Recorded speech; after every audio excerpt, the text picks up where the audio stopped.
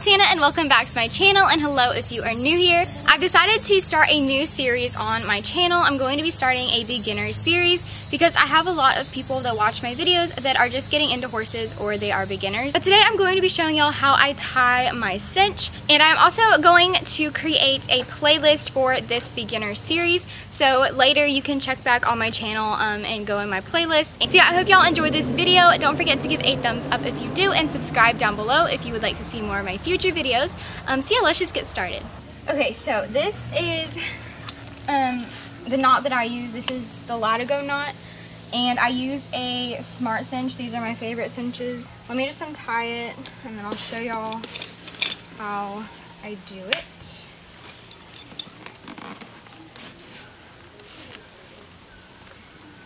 And your Latigo, you're always supposed to have tied up like this to keep it to keep it neat. I show y'all how to do this in my life hacks video, so I'll have that link down below because not everybody knows how to do this, so I included it in my life hacks video. And when you grab the cinch, you just want to reach your arm under like this and just grab the cinch. You don't want to put your entire body under the horse. And a lot of the times people use the buckle with these holes right here, and they'll just buckle the Latigo. I personally like to do the Latigo knot because I feel like it's safer, because if you were riding and the Latigo came out of this buckle right here, your saddle would loosen up a lot and potentially fall off of your horse. So I personally like to tie my Latigo because I feel like it's safer than just buckling it.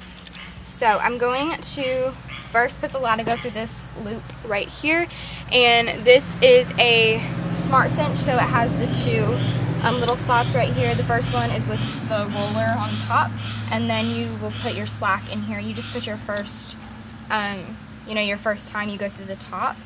Your other cinches will just have like a D-ring, but since this one has the rollers, you go through the top first, and then you'll come back through, and then you'll go back to the bottom,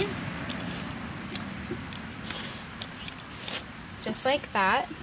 And this Latigo is not very long, so normally I just run it through twice since it's not very long. And then you are going to put the tail end through this ring up here, and you're going to come out to the left. And this is the same knot that you use to tie a tie. So if you know how to tie a tie, then you can kind of relate to that. And I tie mine before I tighten mine up. I just pull it up just a little bit. You don't want to tighten it when you first put your cinch on. And then you're going to cross it over, and you're going to go back through this side. So you're going to go up and then back through like that, and then you're going to go down just like that. And when you first put your cinch on, you do not want to tighten it up at first. You need to gradually tighten your cinch as you are doing groundwork or leading your horse around or something like that. Normally I'll just put it on to where the saddle won't fall off. So I'll just tighten it just a little bit, and then I'll go and normally lunge her, and then I'll bring her in and tighten it up, lunge her a little bit more, and then bring her in before I get on and tighten it again. So normally I tighten it about 3 times before I get on because horses hold air in their belly. So if you just tighten it all the way, when you get on and they start breathing normal, their stomach is going to shrink back to normal, and then your saddle is going to loosen. And it's also uncomfortable for them if you just come up to them and tighten the cinch up all the way. So normally that's why you have cinchy horses. Normally when horses try to bite you or kick you while you're cinching them up, it's normally because somebody has probably cinched them up too tight before. Or too quickly, and they didn't do it gradually. So I like to do it very gradually and don't just, come up to them and cinch them up all the way. And to tighten it, you just loosen the knot up here and then pull it up, and then pull your slack out and then pull it down just like that. Instead of, tightening it and then trying to tie it, it's easier if you tie it and then tighten it, because it will be hard to keep your, tightness while you're tying it.